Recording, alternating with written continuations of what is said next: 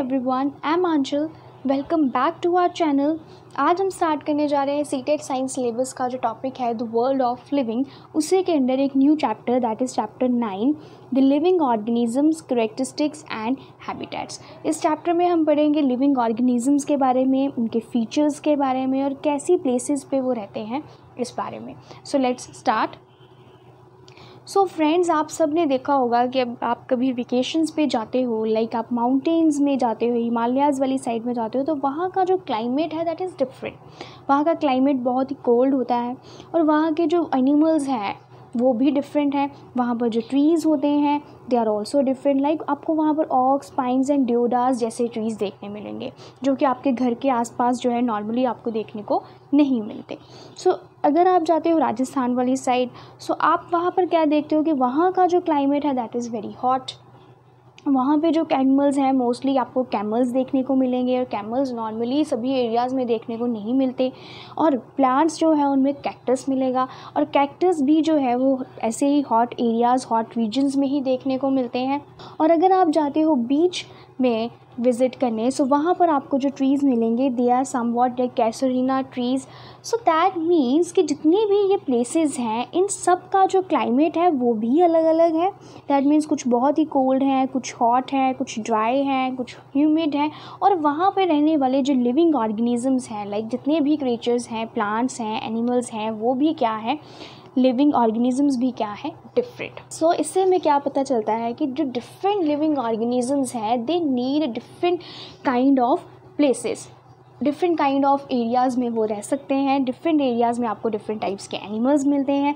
सो अगर आप ये सोचते हो कि अर्थ पे कोई ऐसा रीजन है जहाँ पे कोई भी आपको एनिमल्स मिलने को, देखने को ना मिले, सो ऐसा नहीं है। सो आप कोई भी ऐसा रीजन नहीं है जहाँ पे आपको एनिमल्स ना देखने को मिले। सो दैट मीन्स कि अगर आप वोल्केनोज पे जाते हो सो वहाँ पर भी आपको कुछ टाइनी ऑर्गेनिजम्स जो हैं वो देखने को मिलेंगे। और इसी से रिलेटेड हमारा ये सारा चैप्टर है। सो अब हम स्टार्ट करेंगे organisms and the surroundings where they live.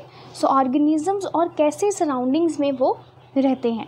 सो अभी हमने पढ़ा कि डिफरेंट काइंड्स ऑफ ऑर्गेनिजम्स देखने को मिलते हैं डिफरेंट लोकेशंस में। जब हम जाते हैं, विजिट करते हैं, सो वहाँ भी अलग अलग तरह के आपको एनिमल्स देखने को मिलते हैं। लाइक डेजर्ट में मोस्टली आपको क्या मिलेंगे, कैमल्स। माउंटेन्स जो हैं उनमें आपको गॉड्स और याक जैसे एनिमल्स मिलेंगे। जो पूरी है बीच एरिया है उसमें आपको कुछ, सी बीच में जाएंगे तो आपको बीच वाले ऑर्गेनिजम्स देखने को मिलेंगे। लाइक क्रैब्स हैं, वैरायटी ऑफ फिशेस जो हैं वो आपको वहाँ पर देखने को मिलेंगे। सो दैट जिन रीजन्स पे फिशेस हैं या एनिमल्स हैं वो रहते हैं, प्लांट्स रहते हैं, उनको क्या बोला जाता है, हैबिटेट। सो हैबिटेट क्या है, हैबिटेट होता है वो एक ऐसा एरिया जहाँ पे आपको एक एनिमल्स रहने को मिलते हैं। फॉर एग्जांपल अगर आप इस टाइम पे अपने घर पे रह रहे हो, अपने आसपास रह रहे हो, तो आपका जो आसपास का एरिया है, आपकी जो सराउंडिंग्स हैं, जहाँ जिस जगह पर आप रह रहे हो, वो क्या है, आपका हैबिटेट। और डिफरेंट एनिमल्स एंड प्लांट्स जो हैं they have different habitat. So in the C plants and animals are surrounded by saline और salty water। फॉर एग्जाम्पल अगर आप सी में देखते हो सो वहाँ पे जितने भी प्लांट्स हैं और एनिमल्स हैं वो जिस वाटर में रहते हैं दैट इज़ सॉल्टी वाटर, वो एक सलाइन वाटर में रहते हैं। और वो उसी के अंदर, वाटर के अंदर जो एयर डिजॉल्व है, ऑक्सीजन है, उसी को यूज़ करते हैं। एंड वेरी लिटिल वाटर जो है वो अवेलेबल होता है डेजर्ट में। सो अगर आप डेजर्ट पे जाओगे तो वहाँ पर वहाँ के जो ऑर्गेनिजम्स हैं उनको वाटर की अवेलेबिलिटी क्या है, बहुत कम। और वहाँ का टेम्परेचर क्या रहता है, बहुत ज़्यादा हॉट डे टाइम पे, और नाइट में कैसा होता है, बहुत ही ज़्यादा कोल्ड। और जो एनिमल्स और प्लांट्स रहते हैं डेजर्ट में वो मोस्टली कहाँ पे, डेजर्ट सॉइल में रहते हैं, वहाँ की सराउंडिंग्स में ही ब्रीथ करते हैं। सो सी और डेजर्ट जो हैं they are different surroundings, we find there are different kind of plants and animals। so इसी तरह सभी एनिमल्स को आज हम डिटेल में पढ़ेंगे। सो फर्स्ट हम देखते हैं डेजर्ट और सी एनिमल्स के अंदर का डिफरेंस। लाइक डेजर्ट में रहते हैं कैमल्स एंड सी में रहती हैं फ़िश। सो बॉडी जो स्ट्रक्चर है कैमल का और फिश का, उसमें क्या क्या चेंजेस हैं। सो देखिए, जो कैमल की बॉडी होती है, स्ट्रक्चर होता है, वो इस तरह का होता है कि वो डेजर्ट कंडीशंस में सर्वाइव कर पाए। सो उसकी जो कैमल हैव लॉन्ग लेग्स। अगर आपने कैमल को देखा है तो आप कभी देखोगे ध्यान से तो फिर आप एक चीज़ नोटिस करोगे कि उसमें लॉन्ग लेग्स होती हैं कैमल की। और ये लॉन्ग लेग्स क्यों हैं, इसका रीज़न क्या है लॉन्ग लेग्स का, that long legs keep their bodies away from the heat of sand. क्योंकि डे टाइम पे जो सैंड होता है वो सन की वजह से, उसकी हीट की वजह से बहुत ज़्यादा हीट होती है सैंड में। सो उस हीट की वजह से, उस हीट से बचने के लिए जो कैमल्स की बॉडी होती है उनमें क्या होते हैं लॉन्ग लेग्स, और वो लॉन्ग लेग्स उनको हीट से दूर रखता है।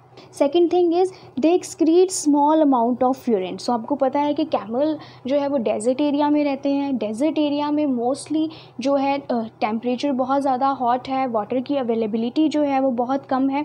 सो उनको वाटर इतना ज़्यादा नहीं मिलता। सो वो क्या करते हैं, जितना भी उनको वाटर मिलता है वो अपनी बॉडी में उस वाटर को अब्जॉर्ब करके रखते हैं। सो अपनी small amount of urine means अपनी बॉडी से बहुत ही कम वो अमाउंट ऑफ वाटर जो है वो लूज़ करते हैं।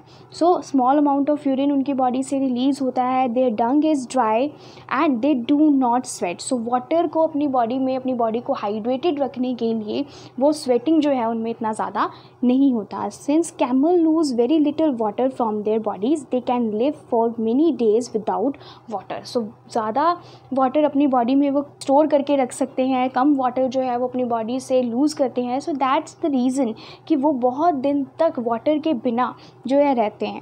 सो अगर आपने कैमल्स की पिक्चर देखिए, सो कैमल्स की बॉडी में ये क्या है, एक हम्प होता है उनकी बैक में। सो ये जो हम्प होता है वो क्या करता है, इस हम्प में फैट स्टोर होती है और ये हम्प जो है वो एक स्टोर करके रखता है फूड को, जो वो ड्यूरिंग अपने टाइम में कभी उनको यूज़ कर पाते हैं उस स्टोर फूड को। सो इस तरह से कैमल की बॉडी में क्या है, ये डिफरेंट स्ट्रक्चर्स हैं जो कैमल्स को हेल्प करते हैं कि वो इतने डेजर्ट एरिया में, हॉट एरियाज़ में सर्वाइव कर पाएँ। ऑन द अदर हैंड अब हम देखते हैं फ़िश को। सो अगर आपने फ़िश को देखा होगा कभी ध्यान से, तो फ़िश की जो बॉडी है वो इस तरह से होती है, this is known as stream lined body. That means जो दोनों आगे और पीछे से क्या हो, टेपर हो। सो इस तरह की बॉडी को क्या बोलते हैं, स्ट्रीम लाइन बॉडीज़। उनकी बॉडी जो है वो इस तरह की शेप की होती है, स्ट्रीम लाइन शेप की। और ये स्ट्रीम लाइन शेप जो है, this kind of shape helps the fish to move easily inside the water. सो ये ईजीली उनको वाटर में मूव करने में हेल्प करते हैं। दूसरा आपने देखा होगा कि फ़िश की बॉडी के ऊपर क्या होते हैं, स्केल्स। और ये स्केल्स क्या होते हैं, स्लिपरी स्केल्स होते हैं उनकी बॉडी में। अगेन उनको हेल्प करते हैं, प्रोटेक्ट करके रखते हैं फ़िश की बॉडी को, और इजी मूवमेंट में भी आगे उनको हेल्प करते हैं। सो फ़िश की बॉडी में जो है वो आप टेल होती है, फिन्स होते हैं, और ये फिन्स और टेल्स क्या करते हैं, ये टेल्स और फिन्स जो हैं फ़िश को बैलेंस करने में, वाटर में हेल्प करते हैं, और उनको डायरेक्शन जब चेंज करना होता है तब भी हेल्प करते हैं। अगेन फ़िश की बॉडी में गिल्स भी होते हैं, स्मॉल स्लिट्स लाइक स्ट्रक्चर्स होते हैं फ़िश की बॉडी में। और ये जो स्लिट लाइक स्ट्रक्चर्स होते हैं ये क्या करते हैं, ये वाटर को अब्जॉर्ब करते हैं। वाटर इनमें से पास आउट जब होता है सो ये वाटर में से ऑक्सीजन को अब्जॉर्ब करते हैं। सो फ़िश जो है वो रिस्पायर किसके थ्रू करती है, थ्रू गिल्स। सो गिल्स के थ्रू ऑक्सीजन जो है वो अब्जॉर्ब करती है अपनी बॉडी के अंदर। सो इस तरह से हमने देखा कि जो एनिमल्स हैं, जो वाइड वैरायटी ऑफ एनिमल्स अर्थ में हमें देखने को मिलते हैं, और वो जिस तरह की सराउंडिंग्स में रहते हैं वो अपने अंदर कुछ चेंज लेके आते हैं। दैट मीन्स उनमें कुछ ऐसे सर्टेन फीचर्स होते हैं जो उनको उनकी सराउंडिंग्स में रहने, सर्वाइव करने में हेल्प करते हैं। सो ऐसे जो फीचर्स होते हैं, स्पेसिफिक फीचर्स जो होते हैं, वो एक ऑर्गेनिज्म को नेचुरली एक प्लेस में सर्वाइव करने में हेल्प करते हैं, that features are known as adaptations. ठीक है, सो इसको क्या बोलते हैं, अडेप्टेशन। सो अडेप्टेशंस क्या है, इस तरह के फीचर्स जो एक एनिमल अडेप्ट करता है एक पर्टिकुलर एनवायरनमेंट में रहने के लिए।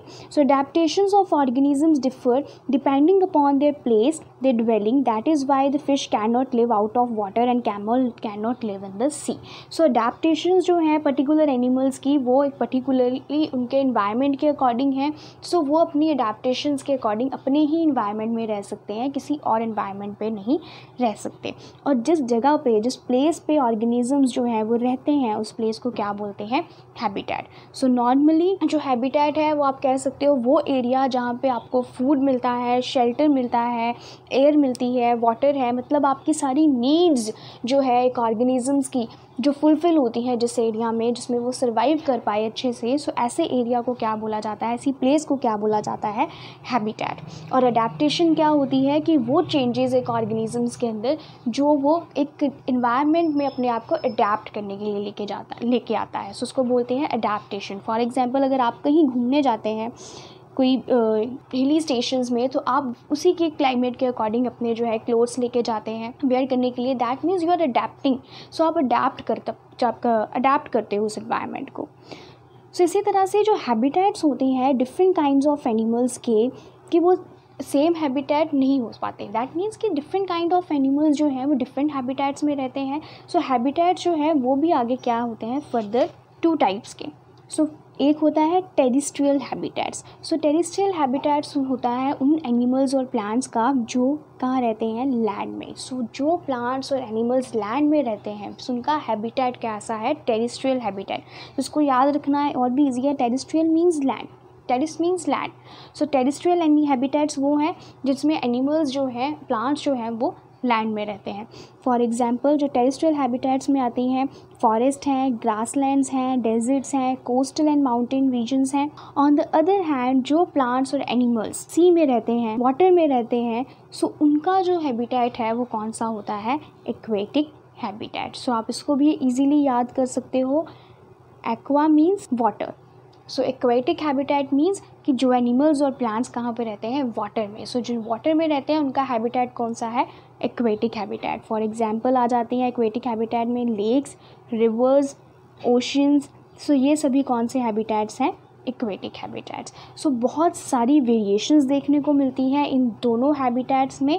और 2 और टर्म है इन्हीं से रिलेटेड, हैबिटेट से ही रिलेटेड। सो वो कौन सी हैं, biotic and abiotic component. So habitat जो है वो फर्दर बायोटिक और एबायोटिक कंपोनेंट से मिलके बना है। दैट मीन्स बायोटिक कंपोनेंट क्या है, बायोटिक कंपोनेंट्स में आ जाते हैं लिविंग। सो ऑर्गेनिजम्स आते हैं, प्लांट्स आते हैं, एनिमल्स आते हैं लिविंग इन अ हैबिटेट, जो एक लिविंग है। सो जितनी भी ऑर्गेनिजम्स हैं, प्लांट्स हैं, एनिमल्स हैं जो में लाइफ देखी जाती है, सो वो एक एनवायरनमेंट का, वो एक हैबिटेट का कौन सा पार्ट है, बायोटिक कंपोनेंट्स हैं वो।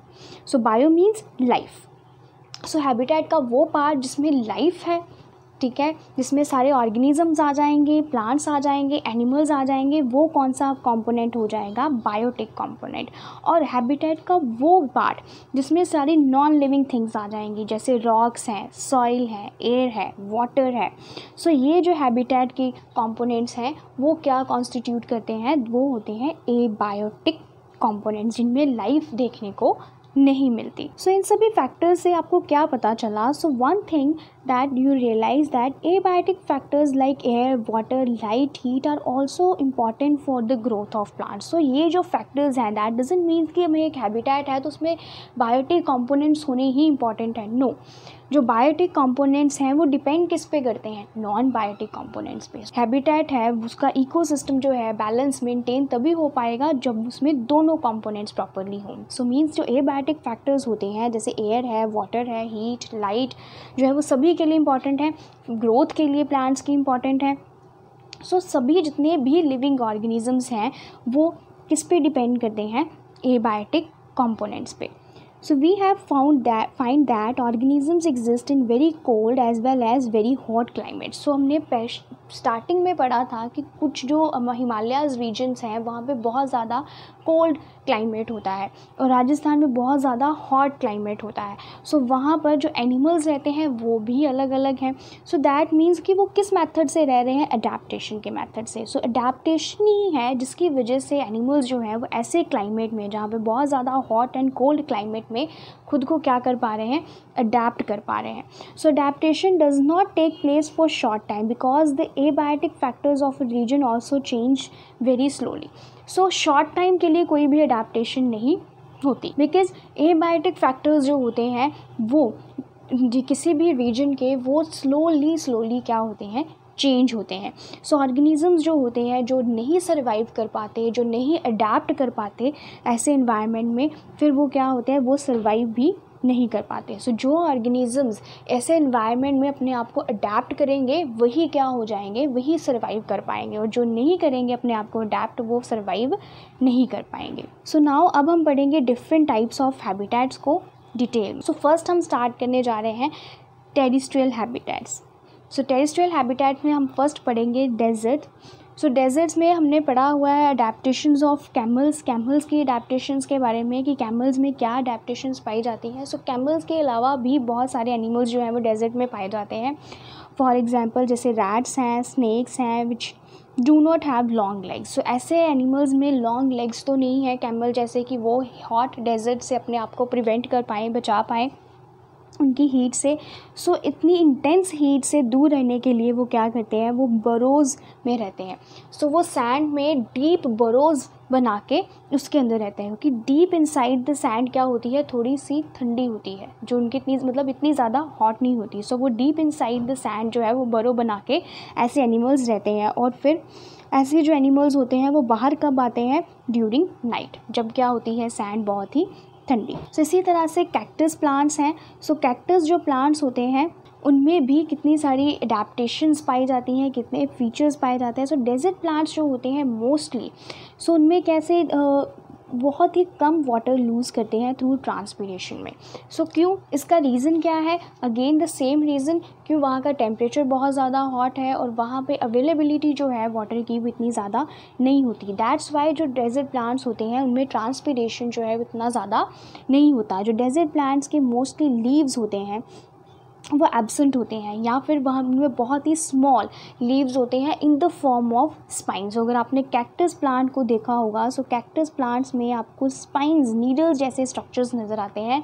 सो ये जो नीडल्स जैसे स्ट्रक्चर्स हैं वो इन एक्चुअल में क्या है, इनके लीव्स। सो ऐसा जो स्ट्रक्चर है लीव्स का वो क्या करता है, वो एक्सेस ऑफ वाटर लूज़ करने में ना होने में हेल्प करता है। मीन्स कि इसकी वजह से जो वाटर लॉस है उसमें क्या होता, रिडक्शन होती है। दैट मीन्स जो ट्रांसपिरेशन है वो क्या होगी, कम। सो ऐसा जो स्ट्रक्चर होता है आपको कैक्टस में देखने को मिलेगा। और जो मोस्टली जो कैक्टस में आप देखते हो ग्रीन कलर का जो पार्ट होता है, इतना सोलन पार्ट, सो वो क्या है इन एक्चुअल में, दैट इज़ स्टेम। सो ये कैक्टस प्लांट की क्या होती है, स्टेम्स, जिसमें क्या होगी, फोटोसिंथेसिस। सो कैक्टस प्लांट में जो फोटोसिंथेसिस है वो स्टेम में होगी, जिसमें वो अपना खाना प्रिपेयर करेंगे। और ये जो स्टेम होता है उसमें एक वैक्सी लेयर होती है, और ये वैक्सी लेयर क्या करती है, उसके टिश्यूज़ को मेंटेन करके रखती है कि वो ज़्यादा वाटर ट्रांसपायर ना करें, उनमें ज़्यादा वाटर जो है वो प्लांट के अंदर ही रहे। The third thing is desert plants have roots that go very deep into the soil for absorbing water. So desert plants जो होते हैं उनमें जो रूट्स होती हैं वो बहुत ही डीप होती हैं अंडर द सॉइल वाटर को एब्जॉर्ब करने के लिए।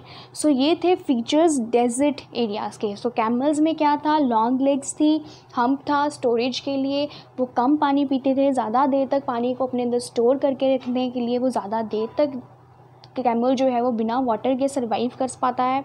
दूसरा, वो बहुत ही कम amount of, small amount of urine excrete करते हैं, ड्राई डंग है, स्वेटिंग नहीं होती। और प्लांट्स में क्या है कैक्टस में, that they have needle like spines like structure of leaves and very less transpiration नहीं होता, जिसकी वजह से उनमें स्टेम जो है उनमें फोटोसिंथेसिस होती है एंड डीप जो है उनकी बरोज करके रूट्स जो हैं वो डीप इनसाइड द सॉइल होती हैं, जिसकी वजह से उनको वाटर अवेलेबिलिटी हो पाती है, अच्छे से वो वाटर एब्जॉर्ब कर पाते हैं। अब हम पढ़ेंगे माउंटेन रीजन्स में। सो माउंटेन रीजन्स जो हैं उनका एनवायरनमेंट कैसा है। सो माउंटेन्स जो हैं उनमें हैबिटेट कैसा है कि नॉर्मली यहाँ पर क्लाइमेट कैसा होता है, कोल्ड एंड विंडी। सो कुछ एरियाज़ ऐसे भी होते हैं माउंटेन्स में जहाँ पर स्नोफॉल भी होती है विंटर्स में। और यहाँ पर अगर आप देखोगे सो एनिमल्स जो हैं वो कैसे देखने को मिलते हैं, याक और माउंटेन गोट। सो ये जो एनिमल्स हैं उनमें आपने एक चीज़ नोटिस की होगी, दैट कि they have a very thick फर, बहुत ही ज़्यादा थिक फर होता है ऐसे एनिमल्स में। सो दैट मीन्स कि ये एनिमल्स के जो फीचर्स हैं वो भी क्या है, डिफरेंट हैं, और इनके जो फीचर्स हैं उसी के अकॉर्डिंग है जिस रीजन में ये रह पाते हैं। सो अगर आपने माउंटेन एरियाज़ में एक और चीज़ नोटिस की होगी, दैट इज़ अबाउट ट्रीज़। सो आपने देखा होगा कि इनके ट्रीज़ जो है वो भी क्या है, वो भी अलग होते हैं, डिफरेंट टाइप्स के ट्रीज़ होते हैं। सो मोस्टली फर्स्ट थिंग जो अडेप्टेशन में देखने को मिलती है कि ये जो ट्रीज़ होते हैं ये कॉर्न शेप्ड होते हैं। सो इनका जो स्ट्रक्चर है वो इस तरह से होता है कि ये इस तरह के स्ट्रक्चर्स में आता है। दैट मीन्स कि ये कॉन शेप्ड होते हैं ट्रीज़। दूसरा, स्लोपिंग ब्रांचेस होती हैं इनकी इस तरह से नीचे की तरफ। The leaves of some these trees are needle like. So leaves जो होते हैं इनके ट्रीज़ के अगेन नीडल लाइक होते हैं। This helps rain water and snow slide of easily. So sloping होते हैं, नीडल लाइक होते हैं, थिन लीव्स होते हैं इनमें, जिनकी वजह से अगर इनमें रेन ड्रॉपलेट्स आती हैं या स्नो आती हैं सो ईजली क्या हो जाती है, शेड ऑफ हो जाती हैं। So these trees could be of very different shapes, very different from these that are present on mountains. सो ये जो ट्रीज़ होते हैं माउंटेन्स में, उनकी शेप जो है वो नॉर्मल जो ट्रीज़ होते हैं आपके घर में आसपास उनके से क्या है, बहुत ही ज़्यादा डिफरेंट। और ये जो डिफरेंस है, ये जो डिफरेंट फीचर्स इनमें पाए जाते हैं वो किसकी वजह से, सो दैट कि ये अडेप्ट कर पाएँ माउंटेन रीजन्स में। सो एनिमल्स की बात करें, सो एनिमल्स में भी ऐसा ही है, जैसे स्नो लेपर्ड है, याक है या माउंटेन गोट है। सो अगर आपने इसमें एक चीज़ नोटिस की होगी तो वो ये कि इनमें बहुत ही ज़्यादा थिक स्किन और फर होता है, और ये थिक स्किन और फर क्या करता है, उनको बहुत ज़्यादा एक्सेस ऑफ कोल्ड से प्रोटेक्ट करके रखता है। और जैसे याक्स जैसे एनिमल्स हैं उनमें क्या है, लॉन्ग हेयर देखने को मिलते हैं, और ये लॉन्ग हेयर एक इंसुलेशन का काम करते हैं। दैट मीन्स उनकी बॉडी को हीट प्रोवाइड करते हैं, थोड़ा वार्म करके रखते हैं इतने कोल्ड टेम्परेचर में। The snow leopard has thick for on its body. Snow leopard में थिक फर होता है उसकी बॉडी में, and including the feet and toes. और फीट एंड टोज़ में भी जो है उनमें फ़र देखने को मिलता है, और ये क्या करता है, उनके को हेल्प करता है कि वो ईज़िली वॉक कर पाएँ स्नो के ऊपर। जो माउंटेन गोट्स होती हैं उनके भी जो हूव्स होते हैं, they are also Rocky strong hooves होते हैं उनके पास, सो दैट कि वो रॉकी स्लॉप्स जो हैं उन पर चढ़ पाए अच्छे से माउंटेन्स में और स्लिप ना हो। सो ये था माउंटेन रीजन्स में जो पाए जाने वाले एनिमल्स हैं उनमें अडैप्टेशंस। अब हम पढ़ेंगे ग्रासलैंड्स। सो ग्रासलैंड्स क्या है, ग्रासलैंड्स में आ जाते हैं मोस्टली वो एरियाज़ जैसे फॉरेस्ट हैं, ग्रास वाले एरियाज़ जो होते हैं वो किस में आ जाते हैं, ग्रासलैंड्स में। सो जो ग्रासलैंड्स होते हैं इनका जो क्लाइमेट होता है दैट इज़ ड्राई। सो इनमें ड्राई एंड विंडी क्लाइमेट होता है, या आप कह सकते हो इनमें मॉडरेट रेन्स होती हैं, बहुत ही मॉडरेट अमाउंट ऑफ रेन्स जो है इनमें देखने को मिलती हैं। सो ऐसे जो एनवायरनमेंट होते हैं, ऐसे जो हैबिटेट्स होते हैं उनमें जो एनिमल्स देखने को मिलते हैं दैट इज़ ऑल्सो जो वाइल्ड एनिमल्स जो आपके लायन है, डियर है, ऐसे एनिमल्स देखने को मिलेंगे। सो इन एनिमल्स में भी क्या है, वेरियस ऑफ अडैप्टेशंस हैं, बट हम जो पढ़ेंगे, जो मेन हमने इसमें पढ़ना है इस टॉपिक में, that is about pray and predators. So pray क्या होता है, प्रे होते हैं वो एनिमल्स जिसको खाया जाता है। दैट मीन्स जो शिकारी है, जिस एनिमल का शिकार करता है उस एनिमल को क्या बोलते हैं, प्रे। जो एनिमल दूसरे एनिमल्स को खाता है उस एनिमल को क्या बोलते हैं, प्रीडेटर्स। सो हम दो एनिमल्स के एग्जाम्पल लेके इस टॉपिक को क्लियर करेंगे, that is lion and dear.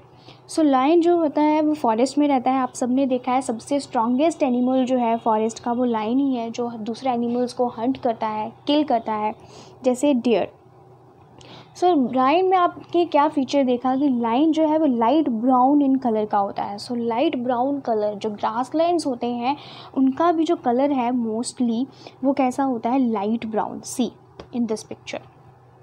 सो आप इस पिक्चर में देख सकते हो। सो ग्रासलैंड्स का कलर जो है वो क्या है, लाइट ब्राउन, और सेम एज इट इज़ जो है थोड़ा बहुत सिमिलर सा कलर किसका होता है, लाइन्स का। सो लाइन्स को इस कलर से क्या हेल्प मिलती है कि वो ईज़िली अपने आप को ग्रासलैंड्स एरिया में छुपा पाते हैं, जिसकी वजह से वो जिस पर एनिमल का शिकार कर रहे हैं अपने प्रे को ईज़िली विजिबल नहीं हो पाते। The second thing is Lions have long close in their front legs eight can be withdrawn inside the toes. So Lions जो होते हैं उनमें लॉन्ग क्लोज होती हैं उनके फ्रंट लेग्स में। दस यही है, लाइट ब्राउन कलर जो है उनका हेल्प करता है ग्रासलैंड्स एरिया में उनको हाइड करने में, सो दैट कि वो अपने प्रे का शिकार जो है उसका प्रे को अच्छे से हंट कर पाएँ। दूसरा next thing is the eyes in the front of the face allow it to have a correct idea about the location of its prey. So lion की आइज़ जो होती हैं वो फ्रंट में होती हैं, और वो फ्रंट व्यू जो है वो उनको एग्जैक्ट लोकेशन जो है प्रे की उस पर फोकस करने में क्या करता है, हेल्प करता है। द सेकेंड एनिमल है that is dear. So dear वो एनिमल है जिसका लायन ने क्या करना है, शिकार। सो डियर क्या है, उसका प्रे। सो डियर जो है वो भी फॉरेस्ट एंड ग्रासलैंड्स एरिया में रहता है। सो डियर में क्या सी क्वालिटीज़ पाई जाती हैं, फीचर्स पाए जाते हैं। डियर में स्ट्रॉन्ग टीथ हैं, सो दैट कि वो उसमें प्लांट्स खाने हैं। सो प्लांट्स को च्यू करने के लिए उनमें क्या है, स्ट्रॉन्ग टीथ हैं। प्लांट्स की हार्ड स्टेम्स होती हैं, उनको च्यू करने के लिए उनके पास लॉन्ग टीथ हैं। So dear that needs to know about the presence of predators. अब डियर है, उसको पता है कि मेरा शिकार होने वाला है, सो उसको भी कुछ हद तक पता होना चाहिए कि मेरे आसपास कोई प्रीडेटर घूम रहा है या नहीं। सो इन ऑर्डर टू रन, और उससे बचने के लिए उसमें क्या फीचर्स हैं कि they have long air to here the movement. So dare जो है उनके एयर्स जो होते हैं दे आर वेरी लॉन्ग, और वो इस वजह से उनको एक हल्की सी जो मूवमेंट है अपने आसपास किसी भी तरह की, वो भी क्या होती है, वो भी सुन जाती है, जिसकी वजह से वो वहाँ से उस टाइम पे भाग सकते हैं, रन कर सकते हैं, सो दैट कि वो अपना आपको प्रोटेक्ट कर पाए। And there eyes are on the side of its head, allow it to look in all the directions for the danger. और उनकी जो आइज़ होती है डेयर की, वो दोनों साइड्स पे होती हैं, सो दैट कि इन केस ऑफ डेंजर वो अपने आसपास की जितनी भी डायरेक्शंस हैं, अपने आसपास की सारी डायरेक्शंस को अच्छे से देख पाए। The speed of the dare helps them to run away from the predators. The next thing, जो नेक्स्ट अडेप्टेशन है उनमें, जो नेक्स्ट फीचर है उनमें ये है कि उनमें डेयर में एक उनकी जो लेग्स होती हैं वो बहुत ही तेज़ भागती हैं। सो डेयर जो है वो बहुत ज़्यादा स्पीड से भाग सकता है। दैट मीन्स कि वो अपना खुद बचाव कर सकता है अगर उसको लगे कि उसके आसपास कोई प्रीडेटर उसका शिकार करने आया है। सो आज की वीडियो में हमारा इतना ही, आज हम इतना ही पढ़ेंगे। नेक्स्ट जो है इस चैप्टर को हम कंटिन्यू करेंगे अपनी नेक्स्ट वीडियो में।